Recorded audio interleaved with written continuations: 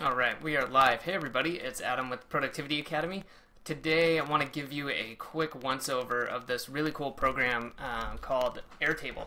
So if you haven't heard of this, I'm going to fill you in real quick on how you can put it to work pretty quickly. A couple of the ways that I use it and I really like it, and we'll kind of go from there. So if you haven't yet, you can sign up at productivity.academy/more. Get some more information there. I'll let you check it out afterwards. Also, just be sure to stay up to date. You can either like the Facebook page, subscribe on YouTube. Those are great ways to automatically get notified of new videos. Alright, let's dive into it.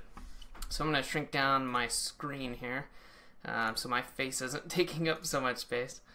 And then, okay, so over here, I just want to show you real quick. They've got a lot of templates, which is really neat. So I like this idea. It's kind of like, I'm sure you know that Excel and a lot of the Google Sheets are really powerful programs for using spreadsheets for planning or counting, whatever.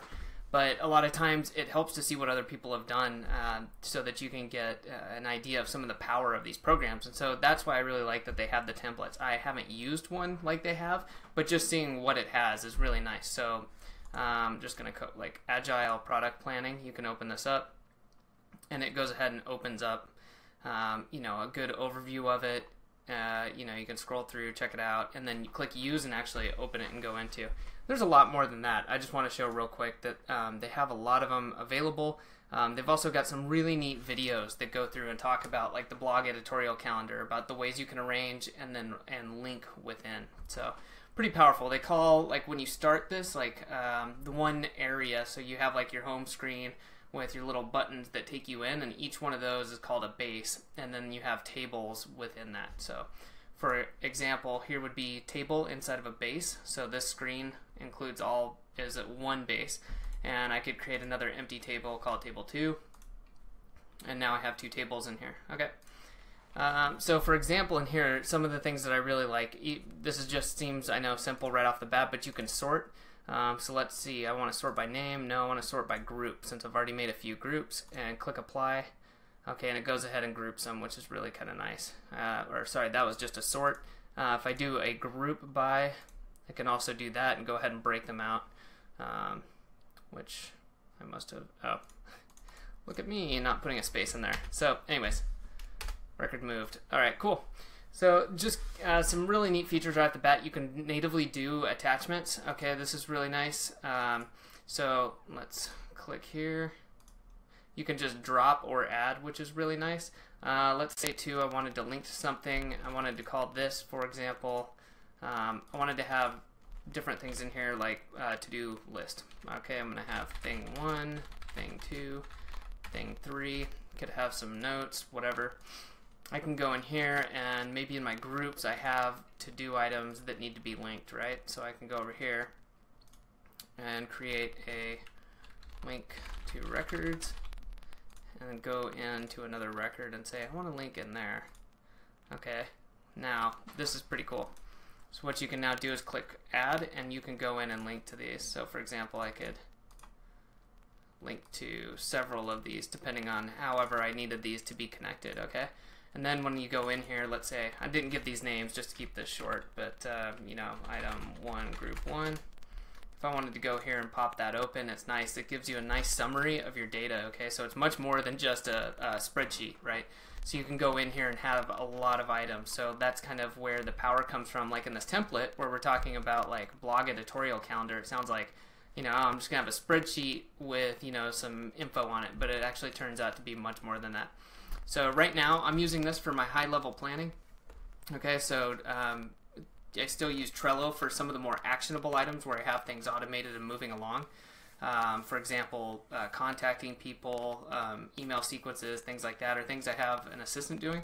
But then for myself with Airtable, I'm getting into it, and it's really good for internal linking to itself and keeping track of dates. And I'll show you why right here. So let's throw some dates in here.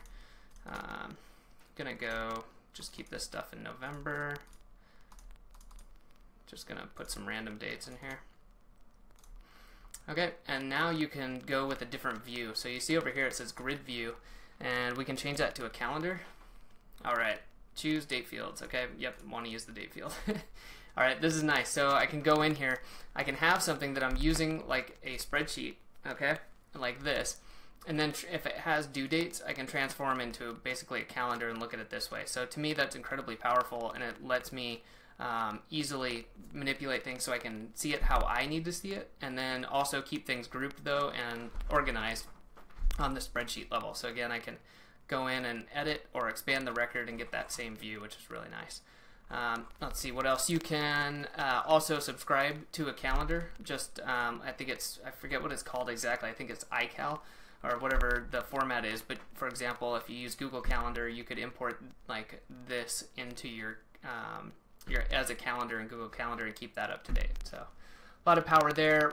Something else I want to mention is that you can make a form, which is nice. So you can create a shareable form that populates rows in your table. So you could fill out your row headers, and let's say you need to collect some data. You can just do that, click form, pop those on there, and send it out to people. So you can make it private or public, and then have that populate a database. It's really nice. Not a whole lot more I've seen than something you could do with like Google Forms, but I feel it was faster, and I think it looks a little cleaner.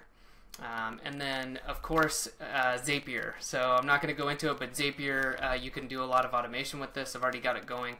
For example, between using a form and populating a database in Airtable, and then taking that data and porting it over to a Google Sheet for just to have a backup somewhere else where I can do some more info with the data. So anyways, I think this is a really powerful one, and I set aside some time to try out these new tools.